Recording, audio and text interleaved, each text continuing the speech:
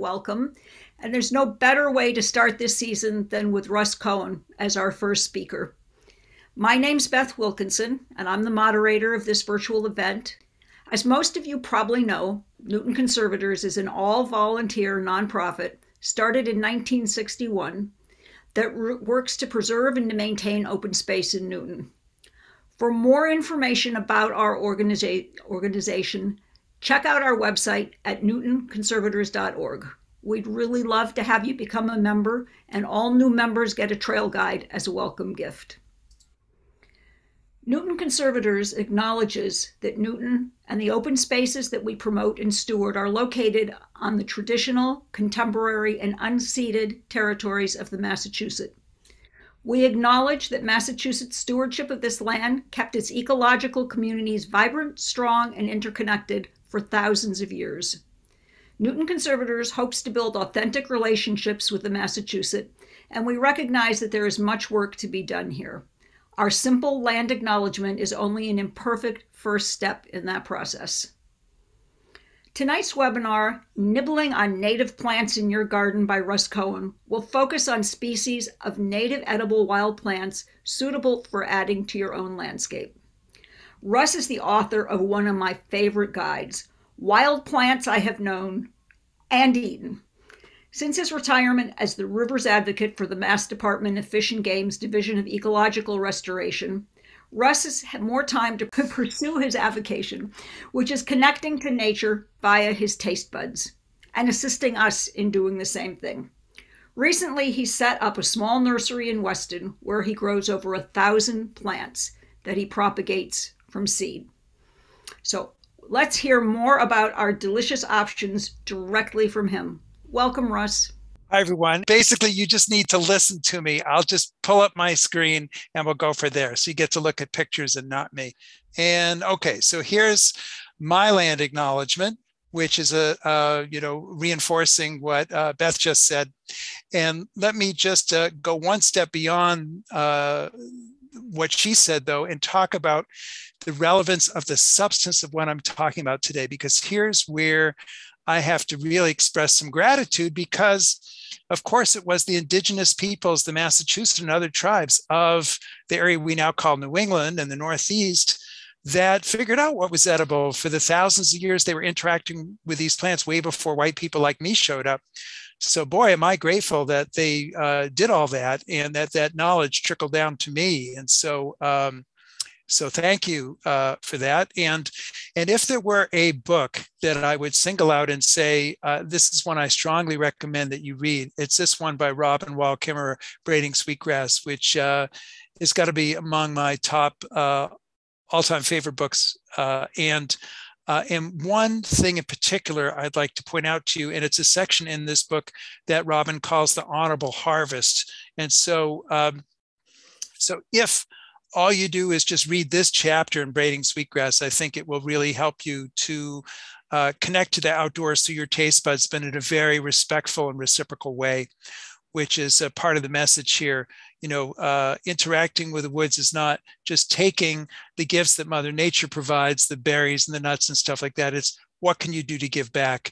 And my way of giving back is propagating these edible native plants and then adding them in appropriate places in the landscape. So we'll get into the details of how I do that in a second. Okay, but I have to talk about somebody else who's had a very important effect on planting native plants.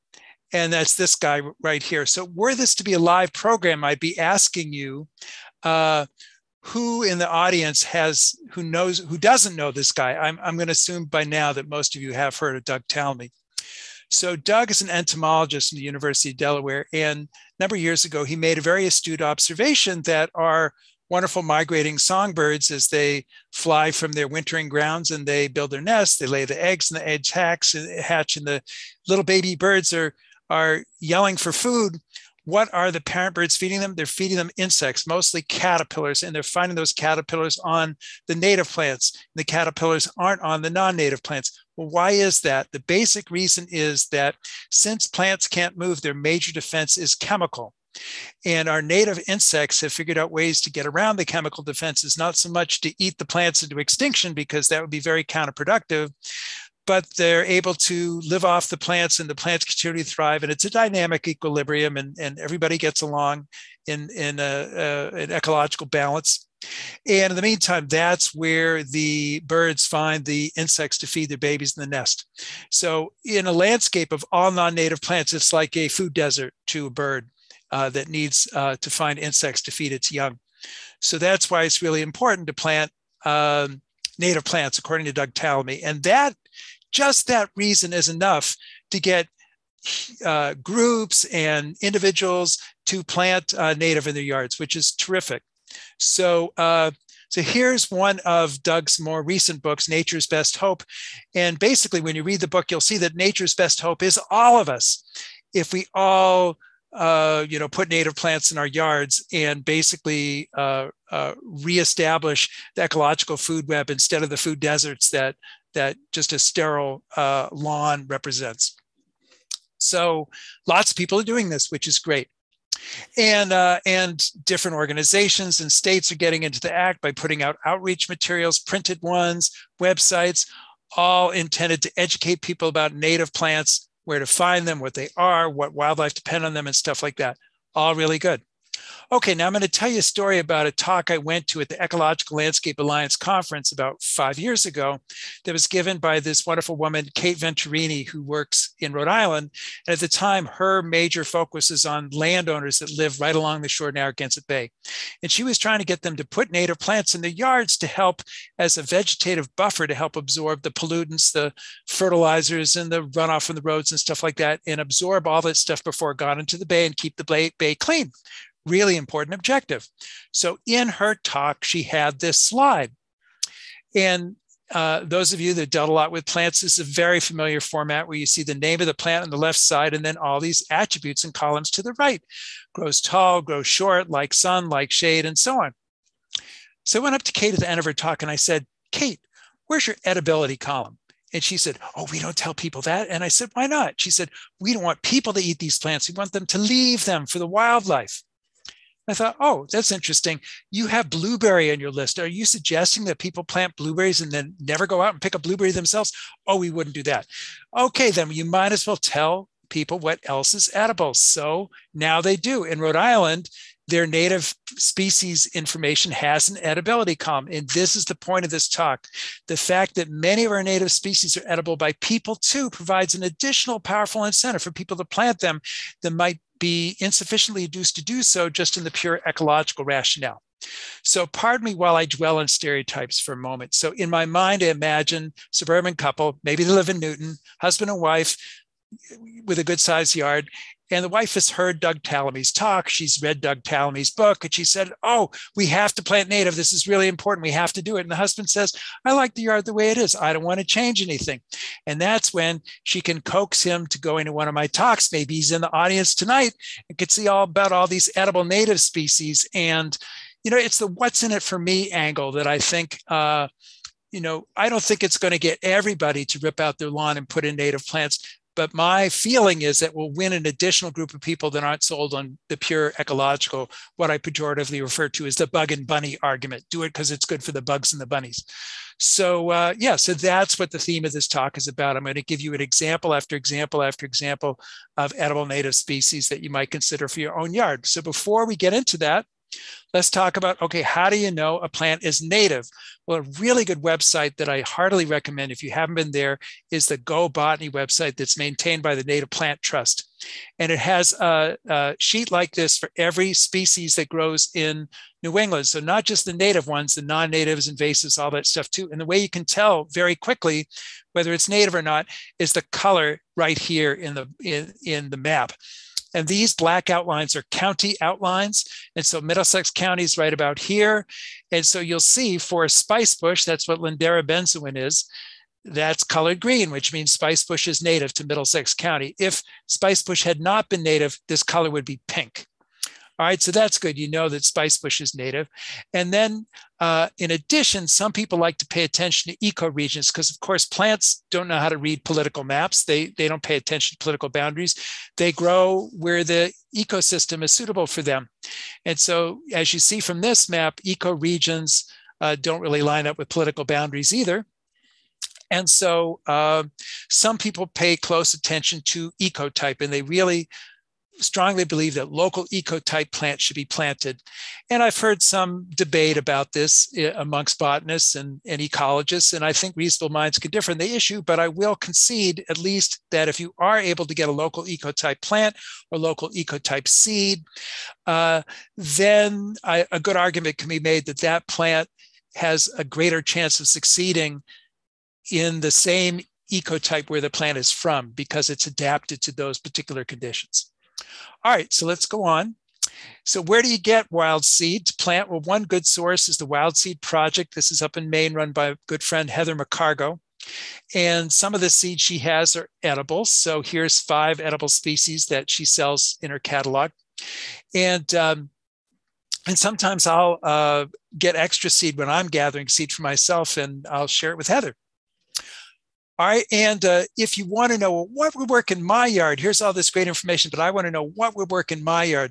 If you haven't been there, the Native Plant Trust has got this great plant finder database where you can basically click the boxes here to represent any conditions that you want. Like you're near the coast, you need a salt tolerant plant, you get a really dry yard, need a drought tolerant, you got a deer problem, whatever, you click the box. So I clicked the edible box and I got 80 results. There's actually more than 180 species that are native to Northeast ecoregions that are edible by people, but 80 is a pretty good representative example.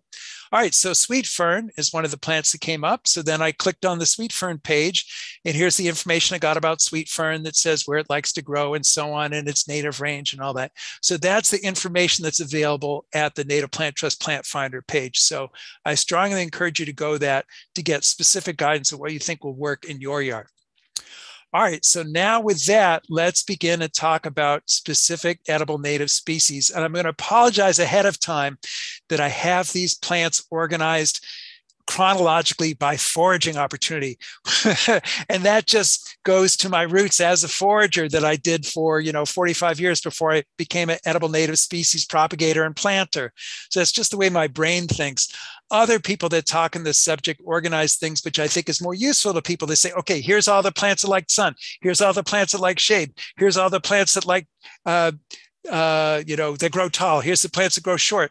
And I just don't do that. So I just bear with me as I go chronologically. And I think you'll get enough information from my slides that you'll still be able to make sense of it. All right, so let's start with this one. Okay, so if this were a live group, I would say in the audience, how many of you know what this is? And I'd expect you all to chime in and say fiddleheads, and that would be correct. But knowing it is a fiddlehead is not enough to know that it's an edible plant, because almost all ferns go through this quote unquote fiddlehead stage where you see the frond, which is going to open up and be big, all feathery and stuff when it's all curled up like the top of a violin in the spring. I only know of 2 species of fern of the many that grow around here that are edible, and only one that's safe to eat in quantity, and that's this one. This is the ostrich fern. This is the quote unquote fiddlehead fern, the kind you see for sale in the stores and the fancy restaurants and stuff like that. And I'll talk about them again in just a second. So how do you know this is the ostrich fern? There's 5 different ways to tell. I'll talk about 3 right here. So you see how the fiddleheads are growing in a vase-shaped clump. That's what you want to look for first. Also, there are these brown papery scales that flake off the curled up part really easily. So it's not like a wool, like a cinnamon fern. And then in the center of the stalk, there's a gouge that if we cut the stalk in cross section, it would form a U shape. So ostrich fern always has those things. Okay. Let me just make sure I can go backwards here. Let's see what happens when I do this. Okay, so yeah. All right, so good, I'm gonna be able to go backwards. Okay, so now to talk about Native Americans again, one really cool thing about Native Americans is something called traditional ecological knowledge that, that they hold, and sometimes it's trickled down to me. So here's something I learned from Nancy Turner, who's an ethnobotanist, actually from British Columbia. But what I learned from her is the Maliseet tribe, which also it's in New Brunswick, but it's also in Maine too. The name they use to describe ostrich fern is the same exact term they use to describe the circling motion a dog makes before it lies down. And isn't that amazing? I would never have noticed that uncannily similar pattern until, you know, the traditional ecological knowledge embedded in this tribal language made it clear to me. So, so that's great. All right, so let's go to another thing to look for when you're trying to find ostrich ferns in the wild. This is the kind of habitat that they're most predominant in, and this is the alluvial floodplain soil. So I took this photo along the Connecticut River where there's many, many fiddleheads just growing in the wild. But yes, fiddleheads can grow in your yard, and I'll talk about that in just a second. Okay, then the last thing, the fifth thing to look for is what's called the fertile fronds, these spore-bearing fronds at the base of the plant. So earlier in the spring, when these furled out fronds, and you see how much the vase shape shows up now, if this was in the fiddlehead stage, those fertile fronds would still be there. And if you look at the stem of the fertile frond, it also has that U shape if you cut it in cross section. So those are the 5 ways to distinguish the ostrich fern from any other species of fern. Okay, so let me just go back and back. Okay, so now I want to talk about conservation, because it's really important when you're harvesting native species to show some forbearance and restraint when you're harvesting them, because native species, as I explained, often have important roles in the ecosystem. Animals, pollinators, and other animals rely upon our native plants for food and some other important portion of their life cycles. So it's really important that you don't upset the ecological balance in any way. So when I'm gathering fiddleheads out from a wild patch, and the advice I give to anybody else who does this is, please limit your harvesting to 1 or 2 of the curled up parts per clump. That's a sustainable level of harvest. Unfortunately, some greedy people go in and they'll pick every single fiddlehead they see. And that saps a lot of strength and rhizome. You can actually kill the fern by harvesting it that hard. So 1 or 2 per clump is fine. All right, and you do have to cook fiddleheads thoroughly before you eat them, because an undercooked fiddlehead has got an enzyme in it called thiaminase, which can actually break down vitamin B1 in your body. So you don't want to do that. Cook them thoroughly. All right, speaking of cooking, so if you've ever bought fiddleheads at the store, brought them home, cooked them up, and weren't very impressed with them, you might want to try this cooking method, which was amply demonstrated to me by this naturalist, Beth Basler, who works out in Western Mass. And she took a bunch of us to a patch of fiddleheads along the Connecticut River, and she brought her camp stove with her to the fiddlehead patch. And we were eating those fiddleheads 10 minutes after we picked them, and they were truly exquisite that way. All right, and so here's a photo I took in Lexington where the ostrich ferns are deployed in a landscape, you know, so this isn't alluvial floodplain soil. This is just in somebody's backyard next to a roadway here. And I don't know this for sure, but I would wager that this homeowner has no idea that this is actual the edible ostrich fern, fiddlehead fern. So here's another view of the same thing. And these ferns do reproduce vegetatively, and they will spread once you plant them in. So you see they do really well in just a suburban yard, not particularly wet or alluvial at all. All right, so that's example number 1. Ostrich fern is a possible edible plant for your yard. Okay, so here's marsh marigold, and this would be more limited to people that actually have flowing streams on their property, because that's where marsh marigold occurs naturally. And this is a gorgeous spring ephemeral wildflower. So I would never want to harvest this plant in any way that would harm it. And so when I'm gathering to eat it, I'm picking 1 or 2 leaves per plant. That's it, leaving all the leaves attached to the plant. And that's not a lot of food. You probably wouldn't want to harvest marsh marigold at all unless you're in a place where there are many hundreds of them. And I have seen places like that, not so much in Eastern Mass, but in Western Mass and out in New York State, we have wetlands where there are thousands of marsh marigolds. And certainly a place like that, pick 1 or 2 leaves per clump, and you'll have a lot of leaves. And this is a plant you absolutely have to boil these leaves to make them safe to eat, because they're actually toxic in the raw state. So cook them thoroughly. You might even change the water once or twice before you eat them. And they taste like spinach. You might say, well, I can go buy spinach from the store. And I would say, yeah, that might be a good idea, actually, because as I say, this is a special wildflower. But I put it in my show because this is a plant with a long history of country people eating it. Because remember, back in the days, like before World War II, not everybody had refrigerators, not stores carried vegetables year round. So a lot of people depended on eating things they had put up over the winter, stuff from the root cellar, stuff like that. So when spring came, they were really eager to eat green and growing things as soon as they could. And some of these wild plants like marsh marigold and ostrich fern, they're available to harvest before anybody had anything going on in their gardens. So these were well known and appreciated by people years ago. So, and yes, you can grow marsh marigold from seed. The seeds ripe in June. And so here's marsh marigold I grew in my nursery just from sowing the seeds of plants I gathered. Very fun. Okay, so here's another native species, and this is a plant that grows mostly in less acidic habitats is where you're going to find it naturally. So not so much in eastern New England, but in western New England, like the Berkshires, Vermont, stuff like that. And it's a plant that has been around for thousands of years. Native Americans use it extensively. In fact, the city names Chicago and Winooski, Vermont are derived from Native American words for this species. And it's a species that country people would know about and gather a few leaves when they were turkey hunting, trout fishing in the spring, and all of that was fine. Okay, though, but about 15 years ago, this plant began to experience a meteoric rise in popularity because the chefs and the foodies started hyperventilating about it.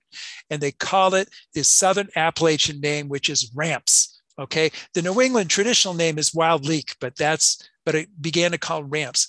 And so what this did is this created, unfortunately, kind of a gold rush mentality where people were going to the woods, not to connect with nature, not to gather themselves, but they'd find a patch like this, they dig up every single plant and sell it.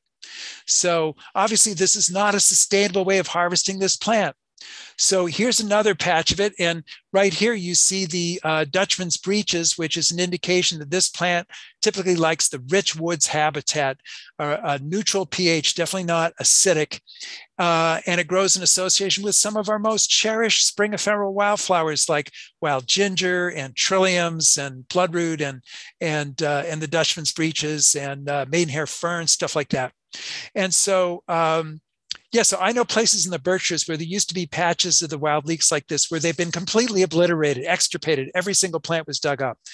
So that's not good. And so I've been trying to get the word out to folks. If you're going to harvest this plant from the wild, don't dig up the plants. In fact, just enjoy the leaves. The leaves are delicious. So here's a close-up of the plant. You see that each plant has 2, sometimes 3 or more leaves.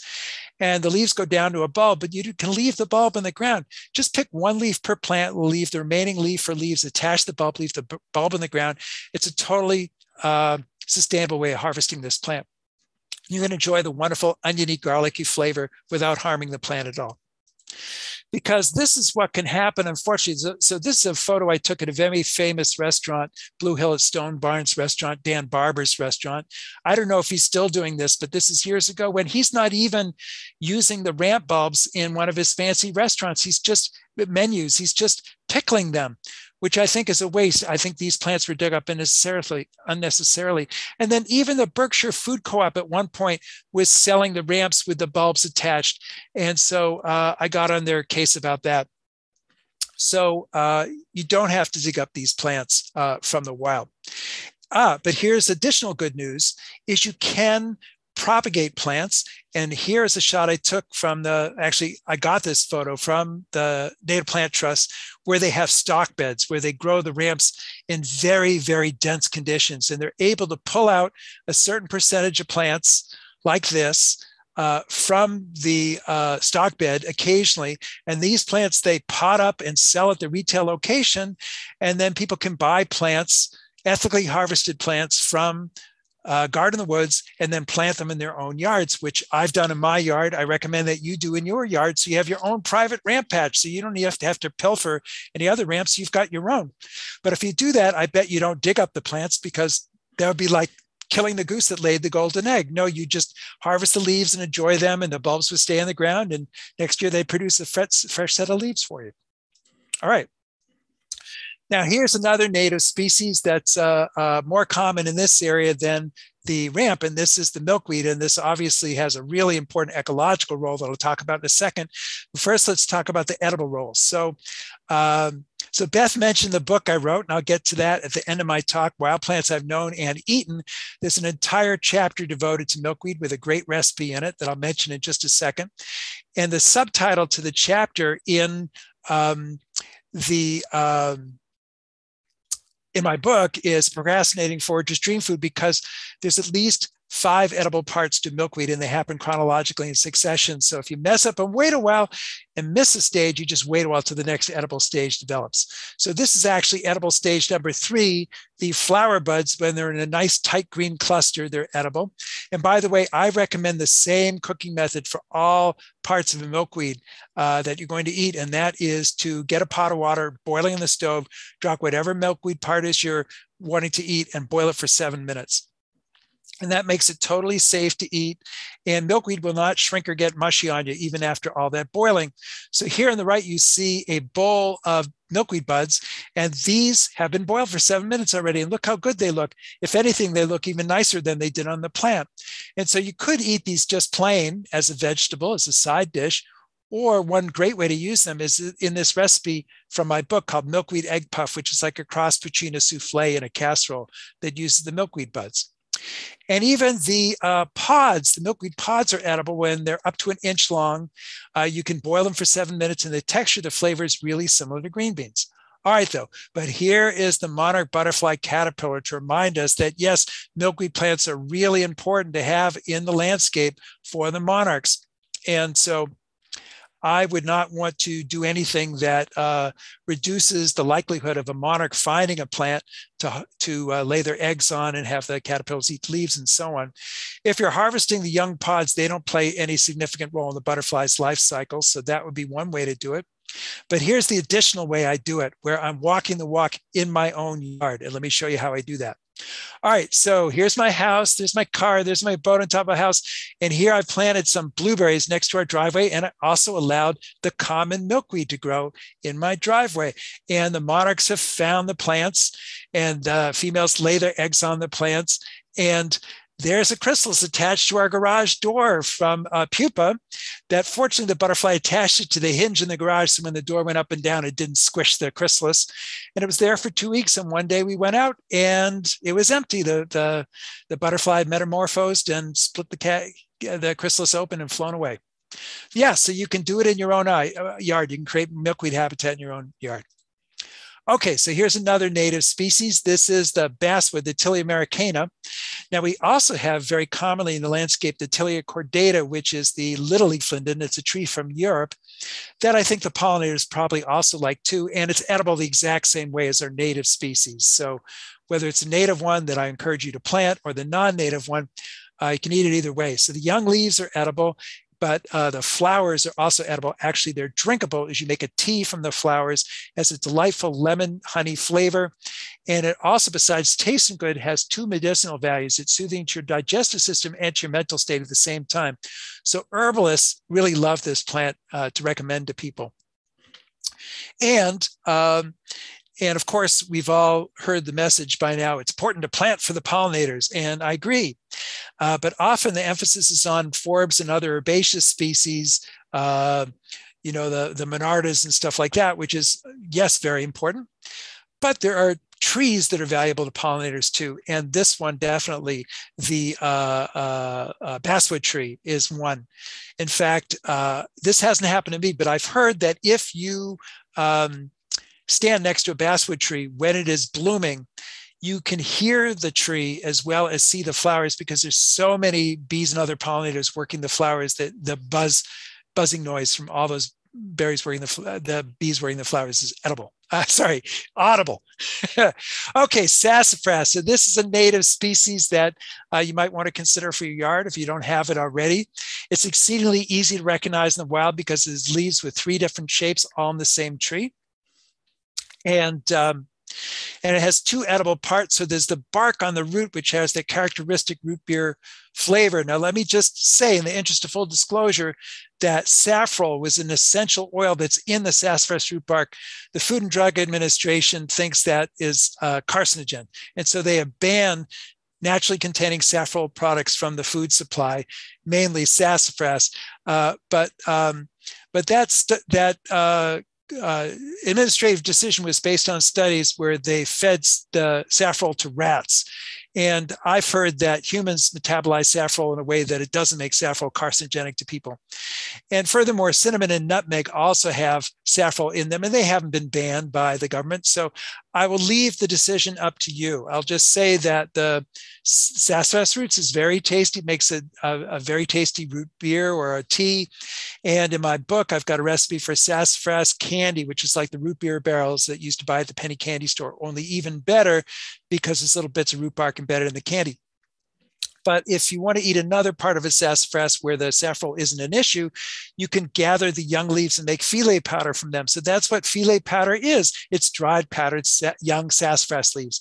And so in the spring, when the leaves are about an inch long, now obviously you wouldn't strip this plant bare of leaves. You pick a few leaves off this plant, go to another plant, and pick a few leaves, and then you dry them, pulverize them into a powder, and then you add that powder to soups and stews at the end to flavor them and thicken them. And another reason why you might want to plant sassafras in your yard, it is a really underappreciated fall foliage plant. It has truly gorgeous fall colors that are really nice in the landscape. All right, so here is our Juneberry, also called shadbush or serviceberry, genus Amelanchier. There's at least 8 members of this genus that are native to New England, and they hybridize. So they're really hard to tell apart, but you don't need to know how because they're all edible, at least in terms of eating them. And so the best time to spot a Juneberry in the wild is in the spring when it's blooming, because it blooms before the crabapples do, so it stands out in the landscape. Remember where that spot is, and then in June, you look for something like this. You look for a bunch of fruits that look like blueberries, but they never turn blue. They turn kind of this purpley color. They got the crowns on them like blueberries do. And if you eat them, you find that they don't really taste like blueberries. They taste like a cross between cherries and almonds. And so they're really great for stuffing your face right by the tree. Now, this is a tree, this fruit is popular with songbirds. And so you will have some competition from the birds in gathering this fruit. But in the places where I gather it, there's plenty of fruit, there's plenty of plants, and there's enough to go around so the birds can go to the top branches and eat those fruit, and I can pick from the bottom branches, and we can all share and pick out and have a great time. So I'm actually going to tell you a place to pick Juneberries, and that is along the Charles River in Boston and Cambridge as it's heading toward the section on the other side of the Route 93 and the what's it called, the Zakin Bridge. There are parks there where the DCR and other park departments have planted dozens of the Juneberry plants. And so I used to work in downtown Boston. I'd walk over to these parks in my lunch hour and pick quarts of this fruit. And now I would eat most of it, but I also propagated plants from it. And so there's strudel that you can make from Juneberry. So here's what you do. You eat the fruit, spit the seeds, which are otherwise perfectly edible, but if you want to grow the plants, you have to save the seeds, spit them into your hand, throw them in a plastic bag, throw it in your fridge, and then you can wait to the following spring to sow them, or sow them once they sprout, which can happen sometimes, as the Juneberry seeds will be precocious and start sprouting in the little plastic bags in the dark in the fridge. When that happens, you have to sow them right away, which I've done here.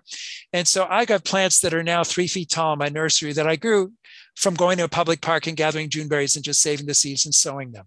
So you can do it too. All right, wild strawberry. This is a great plant for diversifying your lawn with. If you're still can't give up your lawn, but you want to take the first step of a 12-step landscape makeover program. And the first step is just, well, diversify your lawn. Okay, so wild strawberry is something you could put in there. And it has these white flowers that the pollinators like and this delectable, small but delectable red fruit, which is great. And you can make tea from wild strawberry leaves. You want to pick them, use them fresh or thoroughly dried. Apparently when they're wilted, they're slightly toxic, but fresh or thoroughly dried is fine. And the tea does taste vaguely like the fruit, and it has vitamin C in it. So if you felt a case of scurvy coming on, you could make yourself some strawberry tea. And when I gather seed and I have extra to spare, I'll share it with different groups, like this girls' school out in the Berkshires, where I gave them some wild strawberry seed, which they sowed in these repurposed berry containers, these clamshell containers, and they grew the plants out to be big enough to sell them with their broccoli starts and their other stuff to their customers, their spring plant sale. Violet, so there's the common dooryard violet. There's another great plant to diversify your lawn with. I've got thousands of these in my lawn, so many that I can dig up a whole bunch and give to other people and still have plenty left behind. And the flowers are very pretty to just throw into salads, or you can candy them and use to decorate other dishes. So yeah, so here's a close-up of my lawn with all the violets in it. And I just dug some up and there they are, potted up, ready to go to other places. Flowering raspberry, it's a gorgeous plant with these very showy magenta flowers, these enormous maple-like leaves, and no thorns. So this would be worth planting in your yard, even if you never ate it, just to look at it. So here's the main edible part on the plant, these berries, which they're a bit drier than regular raspberries, but otherwise good. Black raspberry, definitely delectable fruit. But one fun landscape feature of black raspberries is what they do during the off season is their thorny canes turn this lovely purple color. And so everything behind can be brown and drab or snow covered, and the purple canes really stand out. And it's a great way actually to find these plants in the wild. Look for the purple thorny canes, you know that's black raspberry, and then go back to that spot late June, early July to look for the fruit. Okay, so elderberries have edible flowers and edible fruits. And if you pick the flowers, you don't get any fruit on the plant. So I tend to just leave the flowers on the plant.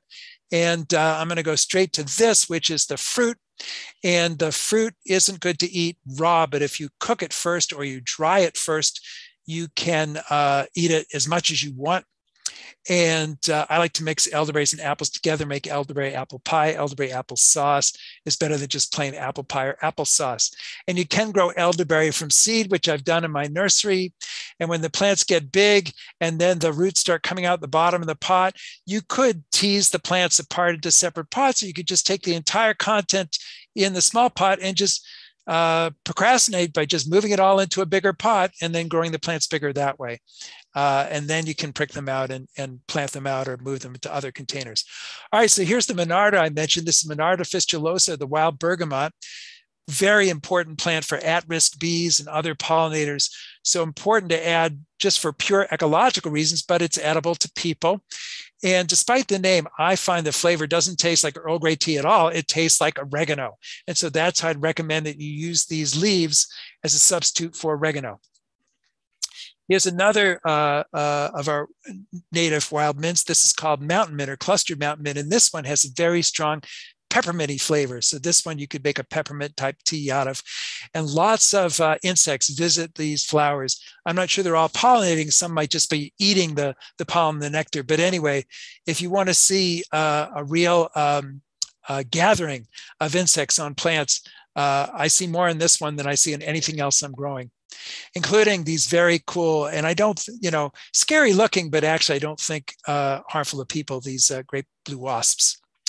Okay, so we've got a bunch of plants that have historical significance like this one, the sweet goldenrod, which is one of the plants the colonists made tea from during the Revolutionary War when they were boycotting the British tea. And it's a licorice flavored tea. It's really good. It's the leaves and the flowers. It's very easy to grow from seed. Here's sweet fern that I showed at the beginning of my show. So this is great if you've got a site that's really dry and poor soil. That's the natural habitat for this plant. So it doesn't mind at all hanging out near garages, parking lots, really gravelly soil is all fine. And you make a tea from the leaves. Spice bush, you can make a tea from the twigs, which is what the colonists did. You can gather these berries and dry them and use them as a spice. So they're not edible straight into your mouth. You dry them and use them as a spice. And that's what they look like after you dry them. And they're a good substitute for Szechuan peppercorns or black pepper. They're that flavor. It's a very savory spice. Let me go back for just a second. I need to talk about something important. Okay, so these red berries, though, they're very high in lipids, so they're high in calories, and the songbirds know that. And so the songbirds will seek out ripe spice bush berries to help fatten up for their southward winter migration. So if you're ever picking spice bush berries in the wild, make sure to leave lots of berries on the plant so the birds get all they need that way. Okay, and you can grow spice bush plants from seed, which I've done. So you allow the outer pulp on their fruit to rot off a little bit, pull it off, and then these seeds are hydrophilic, which means you can't let them dry out, because if you do, they lose their viability. So you have to store them in a little plastic bag in your fridge and then sow them and grow plants that way. And when you plant spice bush, and this is a practice I pretty much do for everything I sow in my nursery, I deploy this 1/2-inch mesh hardware cloth over all my flats. If you do not do this, you run the risk of the ravenous rodents coming and just digging up all your plants, trying to get whatever's left of that sprouting seed in the soil. And they'll just unearth all your seedlings at the process. So rather than coming out to your nursery and just looking with dismay in that scene, if you take this preventative measure beforehand, you should avoid that problem. All right, and another reason why you might want to plant these spice bush, it's the host plant for this really cool critter called the spice bush swallowtail butterfly caterpillar. So when the egg first hatches, this instar, this young caterpillar is only about 1/2 inch long.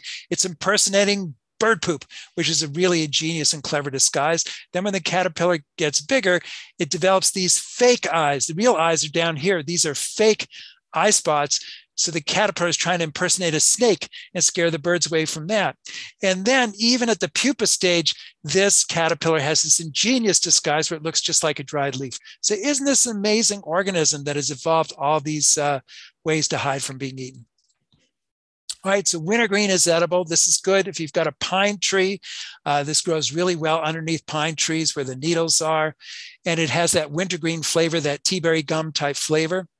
And you can make a tea from it, but when I make a wintergreen flavored tea, I usually do it from black or yellow birch twigs, and you get the same flavor, and it's much easier and faster to make it this way. It takes only about an hour. And this is how you do it. You just take, and this is year round, you just take a bunch of the black or yellow birch twigs, peel them, put the peeled twigs and peelings in a jar, fill it up with water, just let it sit around for an hour, and then you have this delicious wintergreen flavored tea. And you can plant birch, you can grow black or yellow birch from the seeds, which you can collect in the middle of the winter. They're shed by this thing called the strobel, and they'll just end up on the surface of a snow right after a snowstorm. Just pick the seeds off the surface of the snow and then put the seeds right on the surface of the ground or the growing medium, because these seeds actually need light to germinate. And then you get your birch trees that way. And I have dozens of birch trees in my nursery I grew exactly this way. And there they are.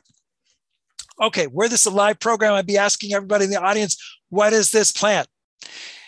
And maybe somebody knows. And then often, though, I would say most of the time I get complete silence.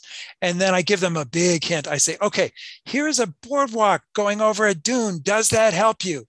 And then usually, not always, somebody says, oh, is that beach plum? And that is the answer. This is beach plum. This might be the most valuable piece of information I'm going to offer you today for any of you that have wondered, I've heard about this thing called the beach plum, but I've never found it. Where are they? And the answer is you're probably looking at the wrong time of year. You want to look for beach plums in May, in the spring, when they're blooming, because then they're covered with these creamy white, very densely packed blossoms that makes them easy to spot the bushes at a distance. So find them then, remember where they are, and then go back around Labor Day weekend to pick the fruit. That's what the fruit looks like when it's ripe. It's this purpley color, which is hard to see at a distance.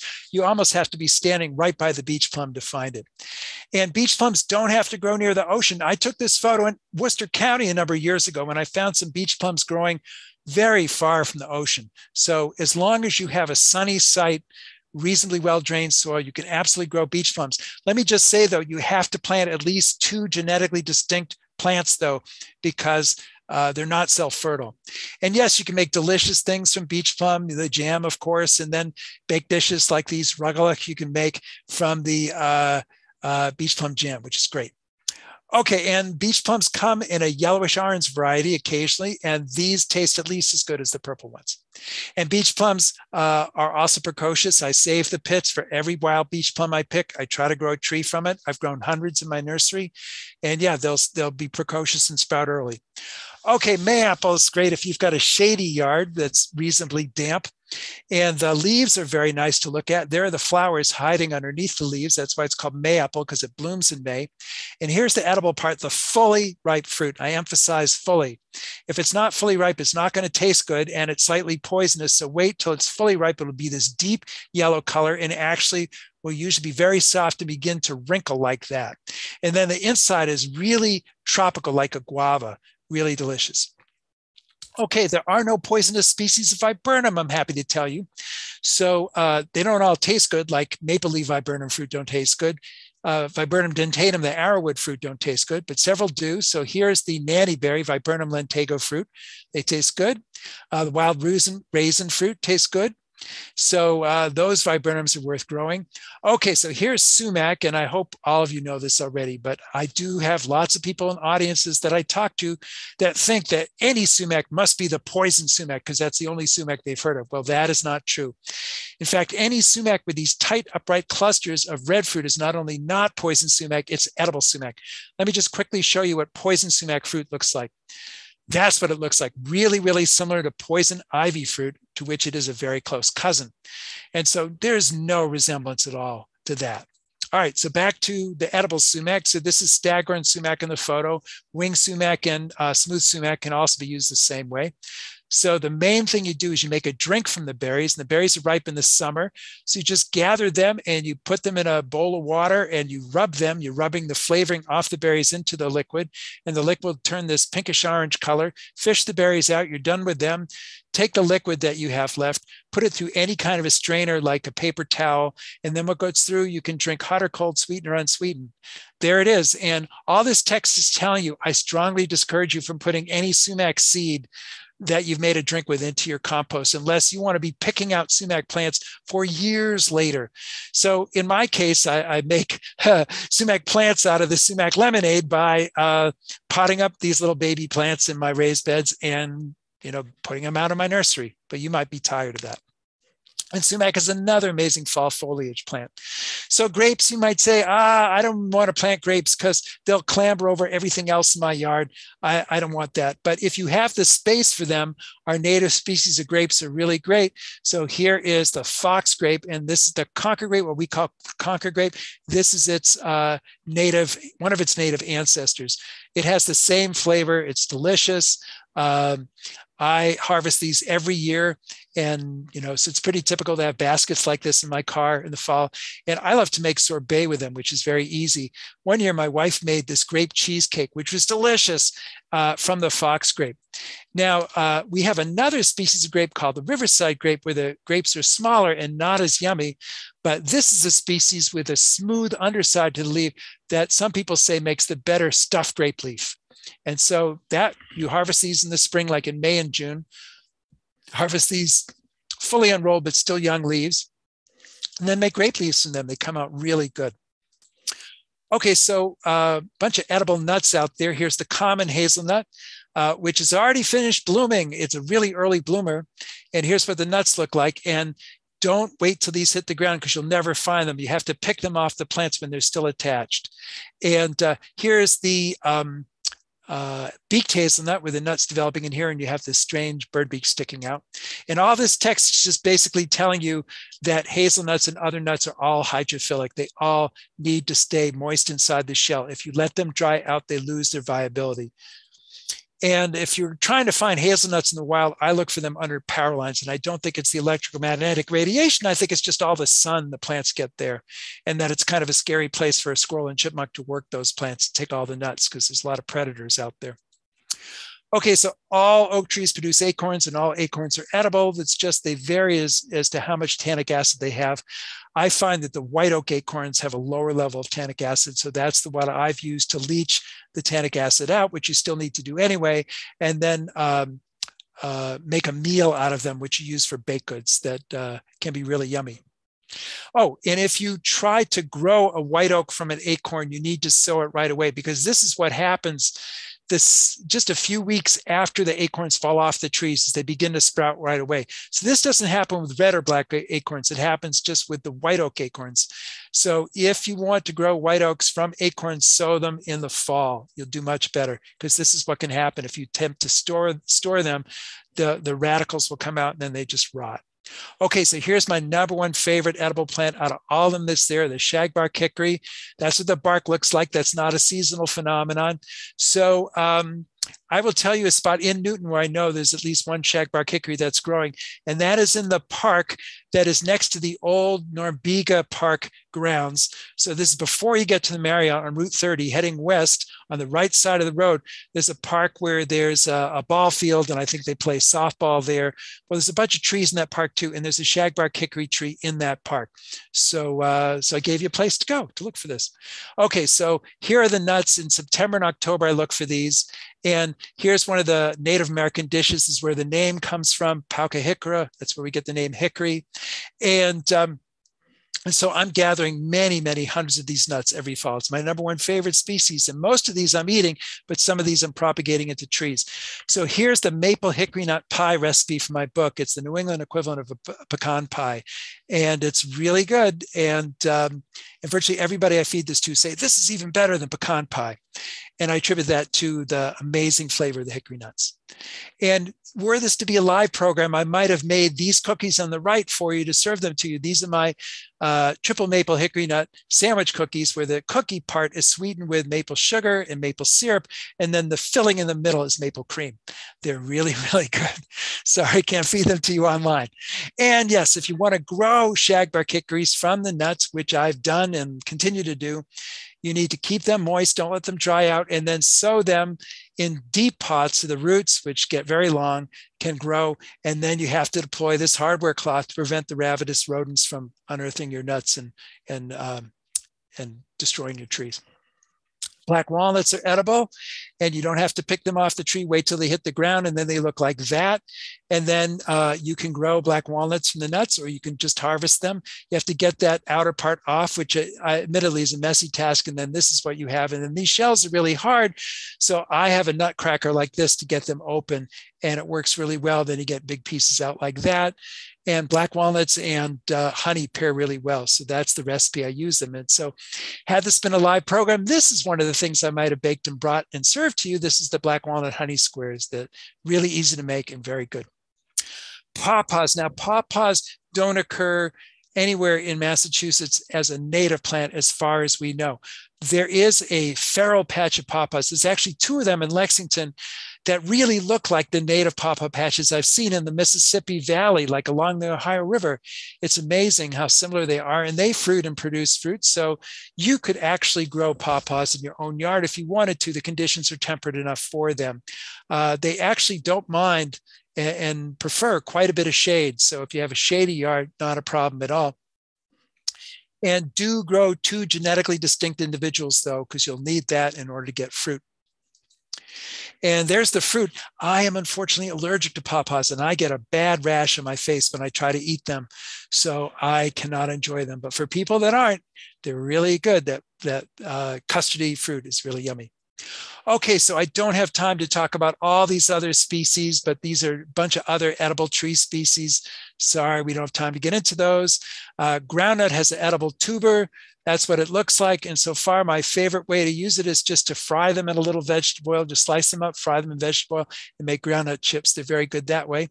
Jerusalem artichoke is a native plant to the Midwest, but it was here growing all over New England in the early 1600s when the first explorers and colonists came to New England. How did it get here? It's because the Massachusetts tribe and other tribes traded for it. As we had quahog shells and other things that appealed to the Midwestern tribes, and we got Jerusalem artichoke tubers in return. And what I say in my book, there's a chapter in this plant in my book, is that it's very likely that patches where this plant is growing in the wild now are patches that descended from patches that were originally established by Native Americans many years ago. And this is what the tubers look like, and you can use them like potatoes. Most ways you can bake them, boil them, mash them, fry them, and so on. All right, so with the few minutes I have left, I'm going to go through what I do with all these seeds that I've been growing. So I have this nursery out in Weston, actually very close to where I grew up. And then I partner with different groups to plant out plants in appropriate places on their properties. So here's a list, and I will give this list, an electronic version of this list, to Beth so she can share it with all of you when she sends her follow-up email tomorrow, including a couple of recipes I covered before. I'll include those too in what I give Beth. And this just tells you all the native species that are edible. So this is the list I work from. So here's a shot of my nursery, and here's another shot of my nursery. And part of it is behind my mom's house in Weston. And there's my mom helping me with wild lettuce. So wild lettuce might not be the plant that you might choose to grow in your own yard because it's not as docile as regular lettuce like this. It's a biennial. In the second year, it does this, and you can eat it in the first year or the second year. But it is easy to grow from seed. And this is the lettuce that has the broad leaves. This isn't as tasty as the one that has the narrow leaves that I showed first. And there's the lettuce seed that you can gather and grow your own wild lettuce. Okay, so here is the my stratification fridge was a little bit more well organized, but this is where you stow seeds that needs to be kept cold for a certain number of days in order to get it to come out of dormancy. This list you don't have to read. It's just an example of some of the places where I've done planting.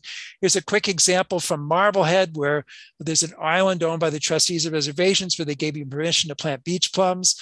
So I found the habitat, dug the holes, organized a bunch of volunteers, and then we headed across the mudflat at low tide with the plants, put them in, and there they are. And yes, so this is one of my early projects. So I made some rookie mistakes. So I've only got 6 of the plants of the 14 I originally planted still growing, but those are fruiting and doing quite well. Here's another island. This is Baker's Island in Salem, where I've done a bunch of planting, and those plants are doing really well. Here's a paddler access point along the Connecticut River. This one is in the town of Whately, and this one's in the town of Montague, where I partnered with the State Parks Agency, the DCR, and the Appalachian Mountain Club to put in edible native plants to supplement what was already growing at these paddler access campsites. Here's a site called Riverwalk in Great Barrington, Massachusetts, right near downtown Great Barrington. It's this wonderful refuge, beautiful area, very nice to walk, very scenic, right along the Housatonic River, and I've done a bunch of planting there. Here's a site down in Buzzards Bay where I put in marsh marigolds on a site owned by the Coalition for Buzzards Bay, or Buzzards Bay Coalition. Here's a site in Lexington where they daylighted a stream and they needed some plants to put in the area that was disturbed by the construction. So here we are, plants from my nursery, plants that the town was able to purchase from the consultant supplier. We put them in. And this is what I love to see when I look in a landscape and see a spot in the landscape and say, gee, I think this spot would be good for blankety blank species. And in this case, I planted the flowering raspberry next to the stream, and it is thriving there. And I feel like if I could read a plant's mind, this plant is sending me a message. Thank you, Russ, for planting me here. I'm so happy here. Here's another site we planted down the South Shore, an organic farm called Holly Hill Farm, where I lead wild plant walks. And now there's additional edible native species growing at the farm that I can talk about in addition to the species that were already there. Here's a book I recommend if you want to really know about edible native plants and know what critters benefit from adding that plant to your landscape. This book is really great for that. It's actually published in Cincinnati, and it's aimed at an audience of Midwesterners, but I see a lot of applicability to yards here in New England too. So I heartily recommend the book. And with that, I'm done. And so let me just tell you what's on this slide, and then I'm happy to take questions. So I have this book, that Beth mentioned.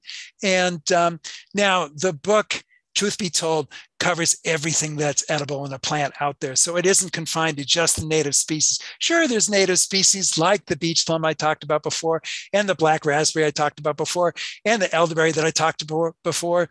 But there's autumn olive invasive species.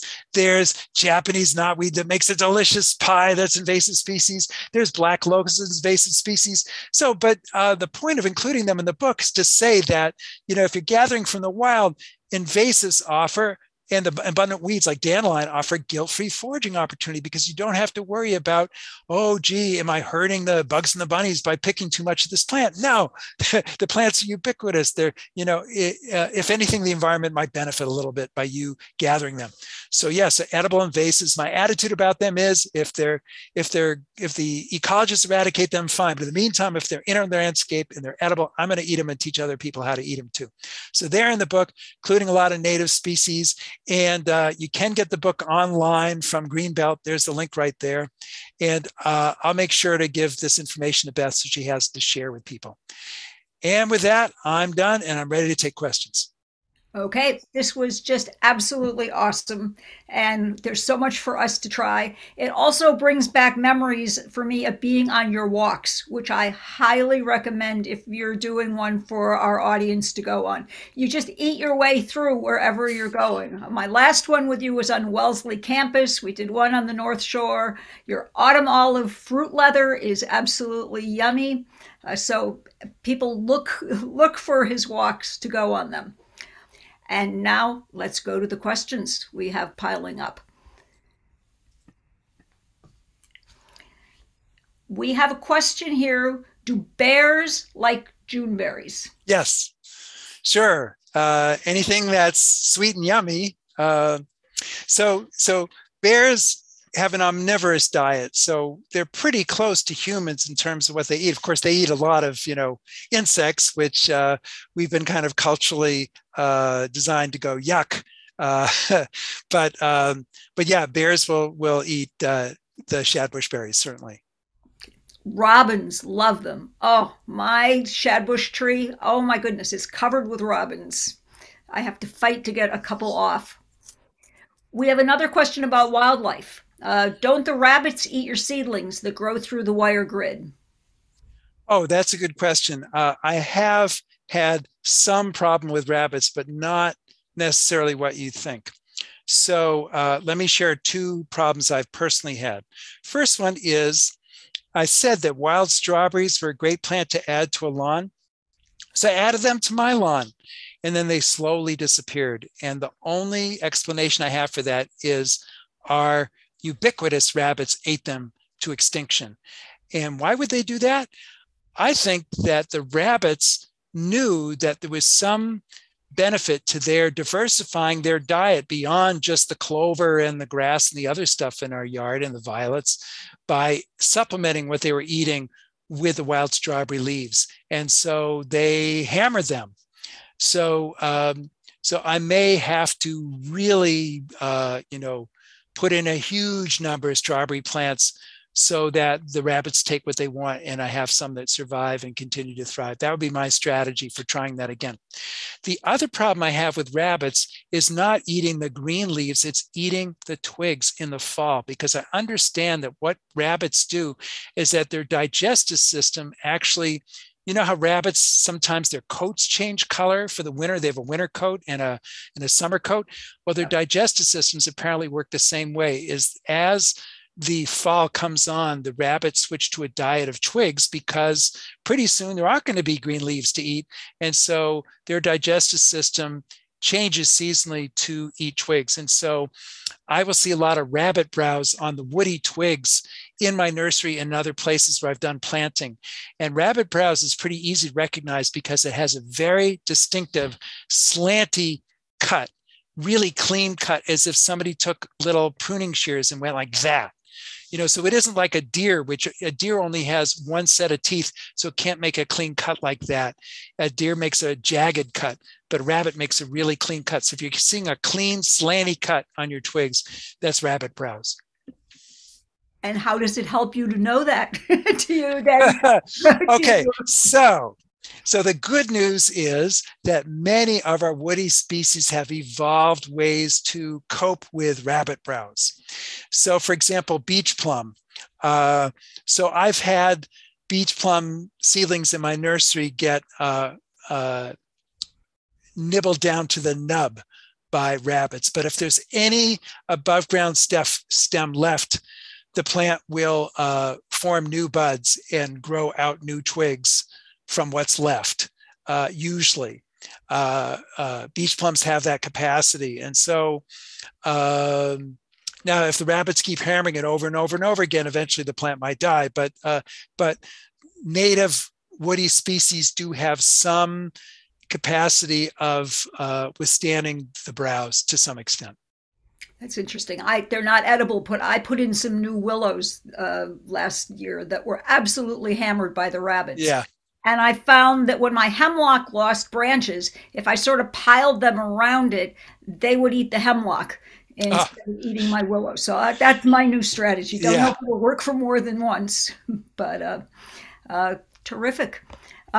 We have another question about the mesh that you put over. How do you get the seedlings out of the grates to plant? Yeah, that's a good question. So in some cases, and if I were really organized and a very meticulous record keeper, which I am not, I could tell you off the top of my head which species this works for and which doesn't. But I assure you that for some species, as long as you're gentle, you can just lift that mesh slowly, even when the twigs are like, a foot tall or taller, and the leaves just go through the little half-inch holes in the mesh and they're fine, and you don't have to do anything. And that will work for some species. Now, for other species where that doesn't work, what I will do is get some tin snips and just cut a little bit around where the individual stem is, just to leave enough space for the plant to go through as I pull it up. And so that makes that mesh unsuitable for using in a place where the animals could get in through the holes you've created. So sometimes I'll have a way to repurpose it where that's not a problem, but that is the one downside of having to cut the mesh in that case. Okay, thank you. Alice wants to know, nurseries almost never sell plants by gender. For Lindera and others that need both male and female to reproduce to produce fruit, how can you know whether you're getting both genders? And she says, is there a minimum number of plants you'd suggest buying to hedge your bets? Well, 2 would be the minimum. And then, the more, the better off you are if you have the space. It is a problem. And that is true. Most nurseries don't allow plants to get big enough so that their gender is revealed and you know what they are and you can sell them knowing what they are. One exception is I have found that Garden in the Woods, the Native Plant Trust, both at their Framingham facility and the Nasami Farm, their nursery out in Western Mass, they do make a good faith effort to sex out the plants that they sell, because they do, in some cases, allow them to get big enough to make that possible. So if you're having trouble with other nurseries, that's where I would point you. Terrific. Thank you. Barbara wants to know, could you grow beach plums in a backyard? Oh, absolutely. Okay. Do you need to freeze seed or do any special prep? Oh, so if you, let's say you went to a place last September, found some beach plums, gathered some fruit, saved the pits. So I stratify my pits. So they go into a plastic bag with some vermiculite and it's slightly damp, and that's how I store them. I'm not sure that is actually necessary. That's what I do. It's possible you might be able to store the pits dry and the moisture will stay inside the little pit and can grow just from sowing a dried fruit. I don't know, but you do have to chill it. They do need to be stratified, whether it's kept moist like I do or whether it's kept dry. So you have to do that. So let's say you haven't done that. You've just got some beach plum pits just sitting on your desk. What can you do? You could sow them now, and what would happen is you probably wouldn't see the pit sprout until next spring. Is the fruit would just stay in the ground. I mean, the pits would stay in the ground and not do anything until they've had that chilling, which they need as the prerequisite to breaking dormancy. Okay. Patty wants to know, I've always heard that if it's bitter, it might be poisonous. So if it tastes okay, is it generally safe to eat? I try to avoid sweeping generalizations like that. But I will say I'll offer one, okay?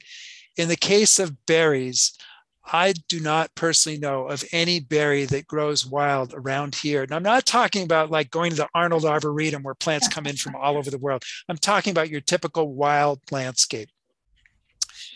And I don't know of any berry that grows in our region that's delicious and poisonous. So if you nibble on a berry and it tastes good, I think you're okay. But if it doesn't taste good, spit it out. Now I will add one caveat, okay? if you nibble on a poison sumac or poison ivy berry, that is hazardous in and of itself, even if you don't swallow it, because just nibbling on it is give you enough exposure to that irritating oil that you could really be harmed by doing that. So never put a poison ivy or sumac berry in your mouth. But for other berries, even if it tastes bad and you spit it out, so basically, if something is poisonous, you really have to ingest it to get poison from it. Just putting it in your mouth briefly isn't going to cause you to, need to go to the emergency room or anything. So if you spit it right out, the worst thing is likely to happen is that you feel nauseous for a while, and that's probably because you scared yourself to death more than anything. So once again, though, I don't make this a practice. I didn't learn this stuff by walking down the trail, popping stuff in my mouth and see what happened, because all the trial and error work has been done by Native Americans and other people over thousands of years. So we can benefit from that accumulated knowledge. But you can consider your taste buds as a backup identification tool if you're pretty sure you've got the right thing, and a quick taste will confirm that you've got the right thing or not. Okay, now on the subject in peculiarity of bitter, let's talk about leaves, because we have some bitter leaves that can be definitely bitter and yet be very tasty if you have a certain amount of tolerance for bitter. If you don't like any bitter whatsoever, then these leaves are never going to work for you. But like dandelion and chicory, there's leaves that are very healthy for you to eat. And in fact, some of the recent conversations I've seen about the bitter principle in plants is that, yes, a lot of poisonous things are bitter, but also a lot of plants that are very good for you have some bitterness to them. It's a natural defense mechanism that plants develop to make sure they're not eaten completely extinct. So, but certainly a certain amount of bitter, maybe not a whole bowl of just dandelion leaves, but mixed in with other things, or chicory the same way, can be very tolerable. And as I was beginning to say, there's some feeling, which I think has some justification, that it's good for people to eat some bitter things, that it activates some, the liver and some other organs in our body that need the stimulation of some bitterness in our diet in order to work properly. So that seems to make sense to me. What about those of us who live with ravenous four-legged beasts? Is it pretty much that what's safe for humans is safe for dogs? No, not at all. Because there isn't 100% overlap between what people can eat and what animals can eat, because our taste buds and our digestive systems are different. So let's go back to poison ivy. Those berries that would be very harmful for people to eat, lots of bird species eat those berries, and deer will browse in poison ivy leaves. And obviously, we're not going to fight them over the poison ivy. They can have all the poison ivy they want. In fact, we probably all wish they'd eat more poison ivy. All right, so there's stuff out there that animals can safely eat that we can't eat at all, and vice versa. I'm not as well versed in this as I should be, but let's take a well-known example: chocolate. Chocolate is apparently harmful for dogs to eat. Okay, and we love it. So yes, so just noticing what an animal eats doesn't in any way help inform you as to whether or not it's safe for you to eat. I also worry the opposite. If we're planting these things in our yard, my dogs eat everything. So there's some wonderful lists online, and whenever I'm putting something in that's in their turf, I go look it up. Yeah, that's smart. So, occasionally I will get, these panicky emails from people saying, "Oh, I was just in my backyard and this dog ate a mushroom, and what do I do?" And I honestly don't know. Certainly lots of animals can eat mushrooms. I just don't know about dogs. And, so I profess my ignorance in this subject. Terrific. We have just a couple more minutes here. Let me see. What can we do here?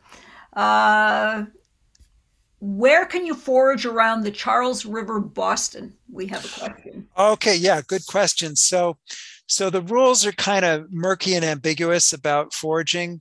The safe thing to do, of course, if it's at all possible, is to find the owner or manager of the property where you want to forage and just ask them. And one really good thing, if you're able to do that, and I almost always get a yes when I ask, and actually people like it when you ask, is then you can forage in a really joyful, carefree way, and you don't have to be peeking over your shoulder every once in a while saying, is somebody going to get on my case for doing this? So that's a really nice aspect. I realize it isn't possible all the time. Like if you're paddling on the Charles River and you see some nice black raspberries or grapes growing by the river, it's really, you're going to get out of your boat and walk a quarter mile to find out who owns the property, his house is way in the street. No, you're not going to do that. You're just going to eat that fruit. And I think that's okay. So you can't always find out.